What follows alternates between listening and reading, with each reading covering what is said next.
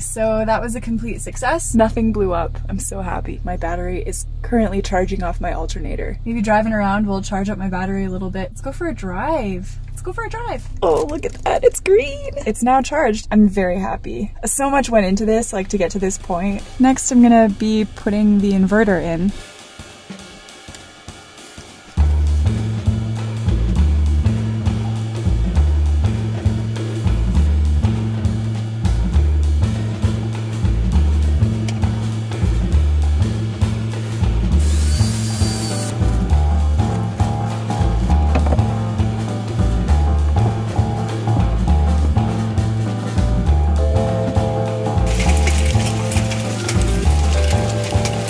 Okay, y'all, this is taking me a long time to figure out. I keep going on the internet. One question turns into 5 questions. It's all very new to me, and I just want to make sure I'm not making any mistakes with electricity. When you don't know what you don't know, it can be kind of dangerous. Things that I'm trying to work out are this diesel heater positive wire.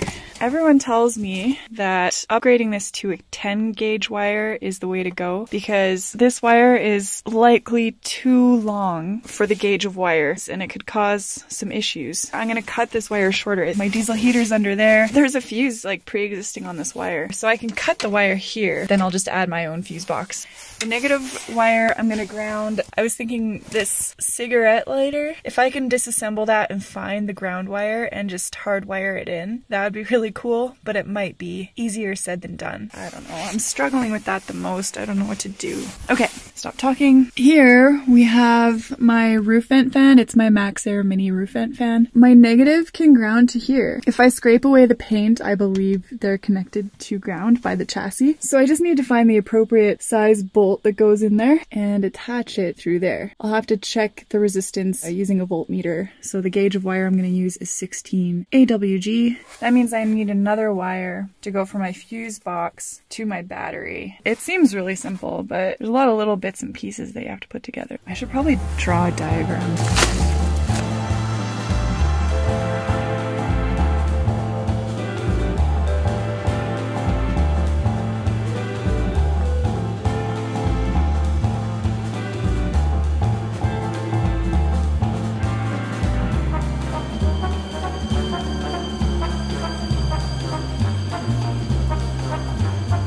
So I guess this must have an internal fuse. I don't think I have to add one.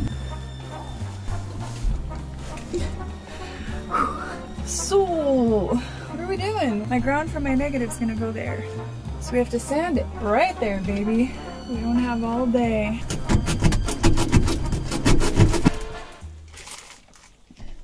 Oh yeah, that's gonna work. Oh, we need to put a ring terminal on there. 1/4 inch ring terminals, which is equivalent to M6 approximately. Is that right? It's the metric measurement for a screw. I'm gonna crimp it.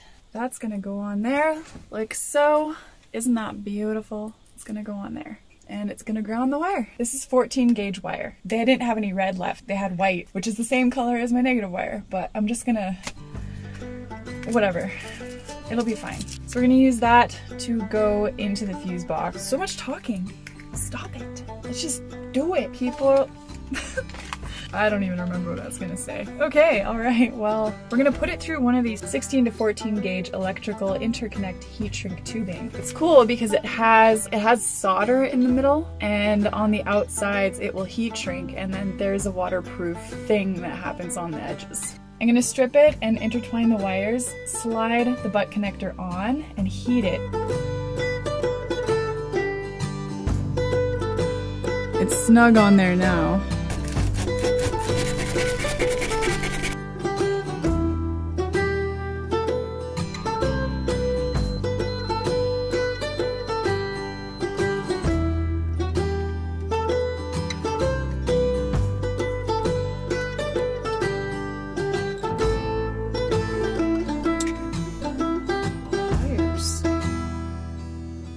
Oh, that's beautiful.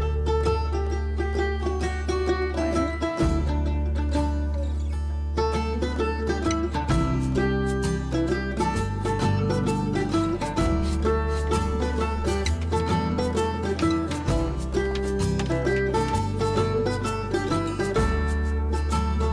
These are 14 gauge number 8 ring terminals, and number 8 corresponds to M4 approximately. M4 is the size that goes onto the fuse box. I was expecting, but yeah.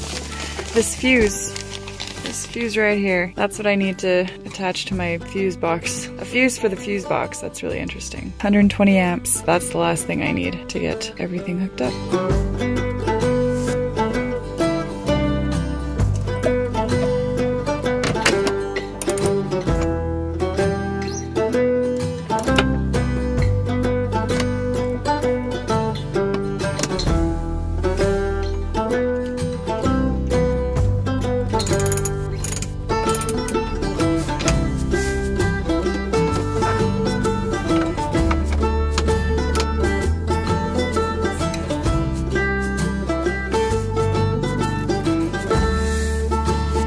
A 5 amp fuse.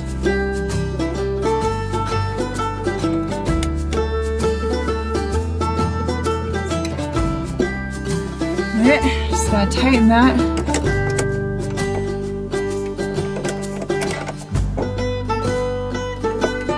Inverter, DC to DC charger, fuse box.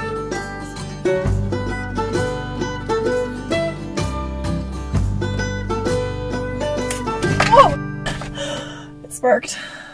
I don't know. That freaked me out. I don't know if I did something wrong. Ugh. Oh, what am I doing with my life? I'm gonna electrocute myself. I don't understand electricity. I think the DC to DC charger is supposed to be connected a bit of a different way, and I don't understand the order that I'm supposed to do things in. Hopefully the BMS wasn't damaged. I don't think so. Everything looks pretty good. Okay, so I just learned that when you're hooking up an inverter to a battery, when you hook it up, it will cause an arc because the capacitors have not been pre-charged. So what has to happen is we have to pre-charge the capacitors. We are going to make the connection with a resistor. These two brown thingies together, I think it's about 50 ohms. Of resistance.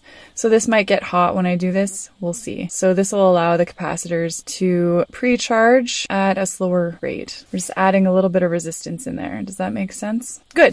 Woohoo. Okay, so this is my negative lead from the inverter, and I'm gonna hook the resistor on there. I'm gonna hold it like so. Oh, can you see? I'm gonna give it a little squeeze, I'm gonna hold it like so, and attach this to the negative terminal of the battery. And I'm just gonna hold it down. There might be another spark.